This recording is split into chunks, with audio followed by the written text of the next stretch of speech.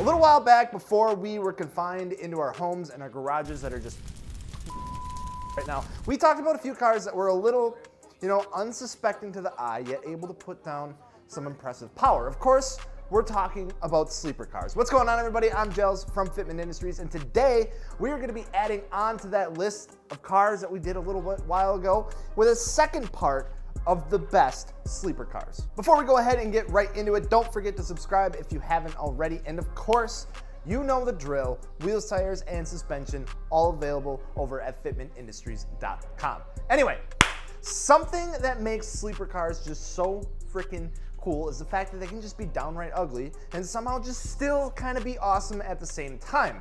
And one car that does that pretty damn well is none other than the Lincoln MK8. Introduced in 1993 as a grand touring luxury coupe, the MK8 shared some similarities with other cars of the time, such as the Ford Thunderbird and the Mercury Cougar. And these were just some big freaking cars, man, with like total length like 207 inches from the front to the rear, big and with two doors. In other words, just downright odd. The car came with some pretty nice features like, factory installed computer controlled air suspension with an automatic, height adjustment thing, an electronic message center to tell you what's all wrong with your car, automatic climate control, and powered leather driver and passenger seats. But most importantly, it packed a 4.6 liter Intech V8 under the hood.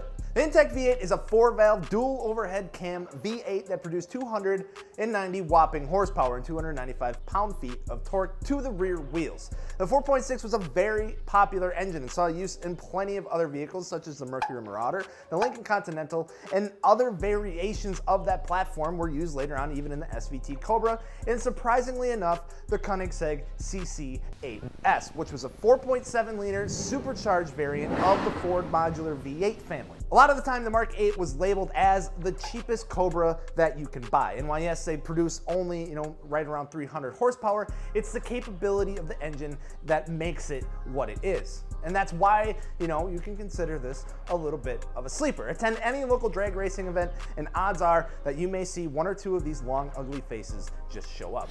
Sticking with the same theme for car number 2, it seems that American car manufacturers had a time where they just wanted to stick V8s in pretty much anything that they could, and that was especially the case for the Pontiac Grand Prix GXP, which is actually the 7th generation of the Grand Prix, which came out starting in 2003, and then the GXP variant coming about in 2005. However, unlike the last few generations, the 7th generation of the Grand Prix saw something with the GXP that the last few years hadn't had, and that was a V8 sitting under the hood. The GXP came packing a 5.3 liter LS4 V8, producing 303 horsepower, but not to the rear wheels, to the front wheels. The LS4 engine features an aluminum block instead of a cast iron block and was specifically adapted for a transverse placement or a front wheel drive operation. That caused it to end up in some pretty similar cars of the time too, something like the Impala SS, the Monte Carlo SS, and even the Buick LaCrosse Super. And while yes, this is an LS engine and it is capable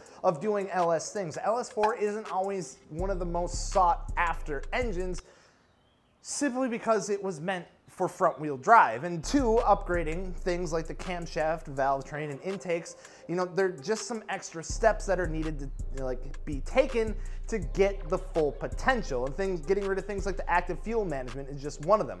A lot of people tend to swap out the intakes as well, changing over to more of an LS6 style intake, but yet again, requiring just a little more than just swapping out that individual part. Overall, it's another LS engine, and people love LS engines. And the fact that you can get one in an unsuspecting family sedan, something like the GXP, makes it kind of neat. And if you thought we were gonna get off the V8 train, well, I'm sorry to say, we're not, bud. However, this time we're going to change it up a bit, and we're gonna talk about the Jaguar XJR. What started out as the Jaguar XJ in 1997, which was classified as a full-size luxury car sporting a 3.2 liter V8 engine, it wouldn't be long until the XJR variant was born. This time, instead of sporting the 3.2 liter V8, it was fitted with a 4 liter V8 and just added a little bit of a twist when they added a good old supercharger on it. The XJR version also had some additional goodies with it. Had an upgraded suspension, some even wider wheels, and some larger exhaust cutouts because, why the hell not? An R1 performance option was also introduced later into the XJR years, which included some 18-inch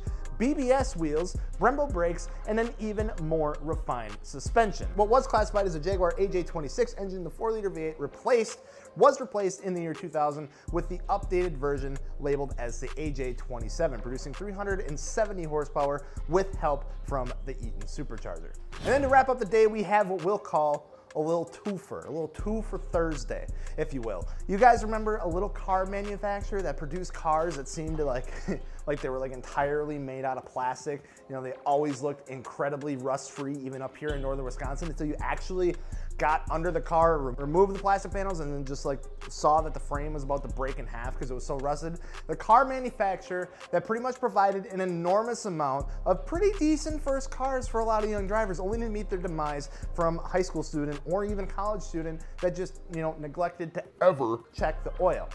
Yet, you know, we're talking about Saturn.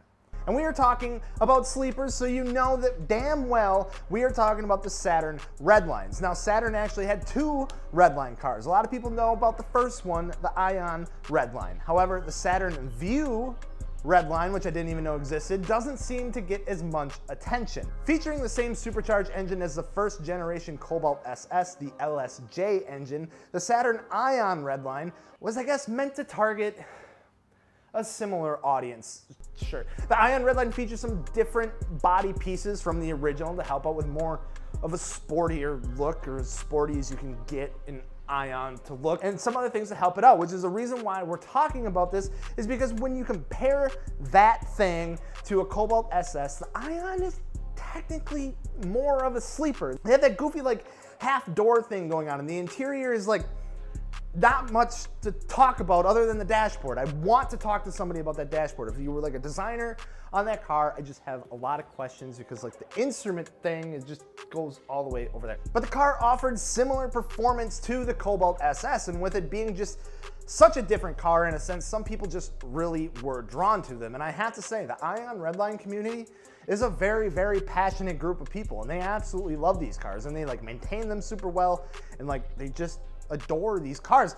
On the other hand, we have the less talked about Saturn View Redline. Instead of ditching the original engine and replacing with a boosted platform, they decided to ditch the original engine and then just go to Honda for the solution, where they decided to go with the 3.5-liter V6 that powers the Honda Pilot and the Honda Odyssey, and they were available in either a front-wheel drive or all-wheel drive configuration.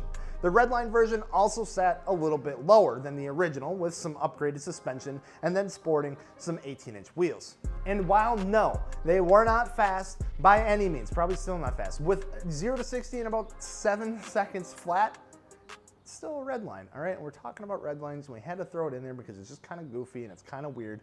And that's that. But that's gonna wrap it up for today. Thank you guys so much for watching. Hopefully you guys enjoyed, and feel free to comment down below in the comment section what your favorite sleeper car is of all time. Because if we ever decide to do another one of these videos, it just gives us more cars to look at, so I just have to stop bothering Sean because he's just like a plethora of sleeper car information. I just feel like I'm burning him out at this point. But you know what? I love learning more about goofy cars, and these are a lot of goofy cars, so I love it.